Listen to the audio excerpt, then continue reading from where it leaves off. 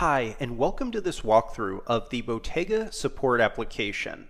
At Bottega, we realized that one of the key ingredients of a successful experience in learning development is being able to have answers to your questions and to be able to walk through each of the issues that you might run into. Coding is hard. There's no way around that.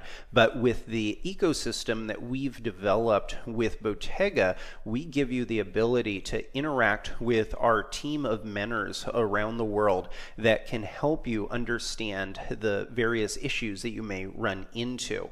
So before we get started, I want to show you exactly how you can access this application.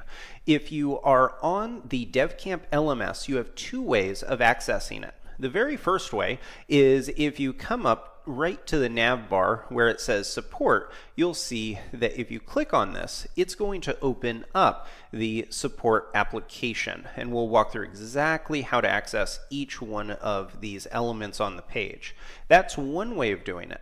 The other way is if you're on a guide page, and if it's a page that maybe that you have some questions about, you run into a bug, or you simply need to talk with a mentor or instructor, then you can move down to the bottom right-hand side of the page to this icon, and you can ask a question. So if you click on this, you'll see that it opens up a new ticket page, and right here you can start asking questions. So we're going to start with this. So I'm going to say that I'm having an issue with React router. And then inside of this create ticket box here, this is where you can describe the issue that you're running into. Now, in order to get the very best support and to be able to address your issue, I highly recommend to give as much detail as possible. So you have full markdown support in here, which means you can actually type code and it'll be rendered out as code. So for example, if you have some type of issue related to React Router, you could say, my page isn't redirecting. And then you can write markdown, which means that you can use things like backticks and then write your code. So you could say my function and write out all of the code in between these backticks. And as you go through the material, we'll actually walk you through how you can write in the markdown syntax, and you'll have some tutorials on that. But for right now, I can simply hit create ticket, and this is going to put your ticket into the queue, and you can click on this and see exactly what you just wrote.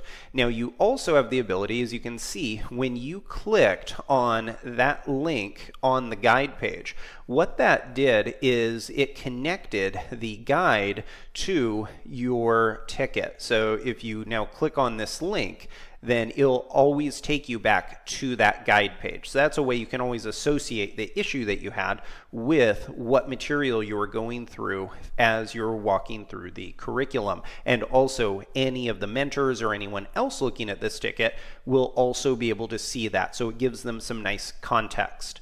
So when you did that, what that did is it added this ticket to the queue, and I'm going to show you what the mentors page looks like. So I'm going to switch to a different browser, and you can see that right here, that ticket that we created got added to the queue. So the mentors see all of the new tickets that get created. And if I click on this, you can see that the mentor can see the guide that you're on, and then they can also add responses.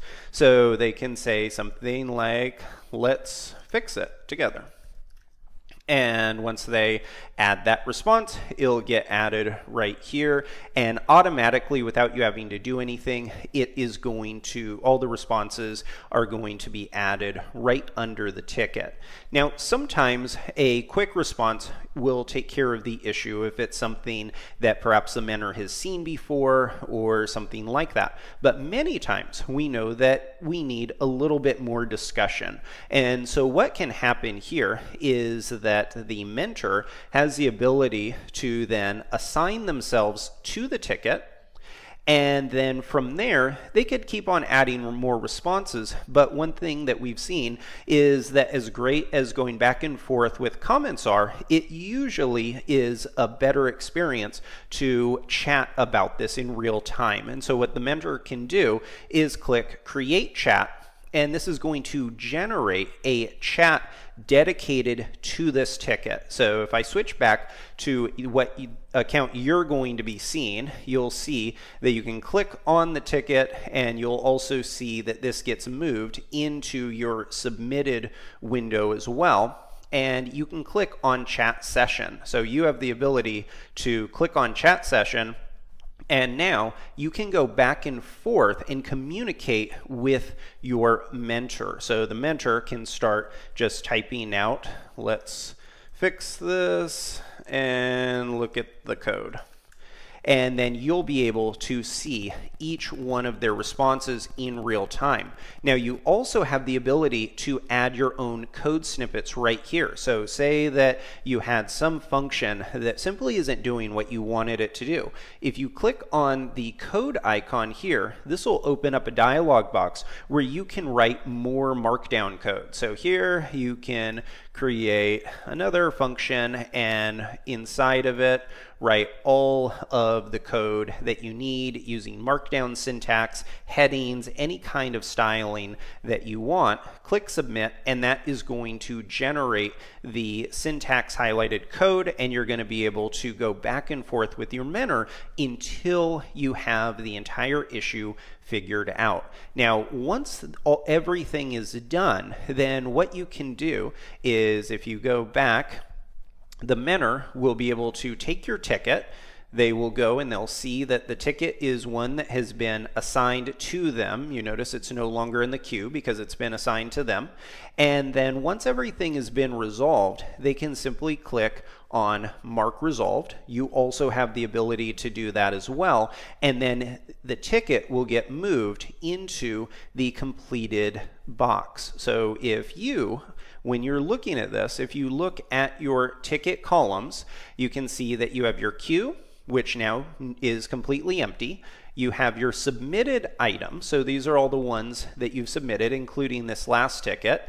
And then you also have your completed tickets. And so these completed tickets are the ones that we just saw right here. And this gives you the ability to always access each one of these guides. If you click the link here, if you want to see a more in-depth view of this, you always have the ability to access that here. And this gives you the ability to, at any time, go back and reference any of the communication that you've had regarding issues. Now, if you click on the chat window up here, the chat icon, then you have a couple different types of chats. So you have your support group chat. So this is where all of your classrooms or any types of chat rooms that have more than 2 people are going to be listed out right here.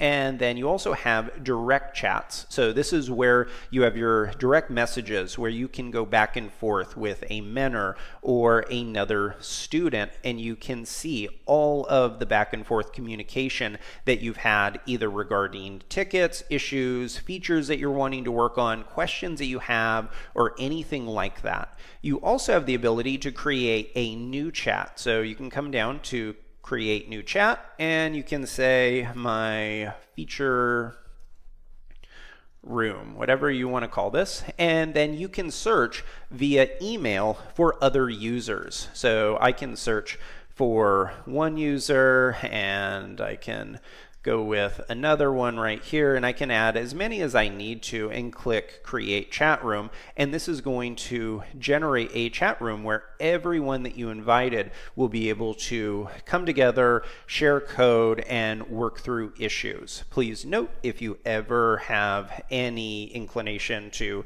abuse the chat privileges or anything like that, then those can definitely be terminated, so make sure to use it responsibly.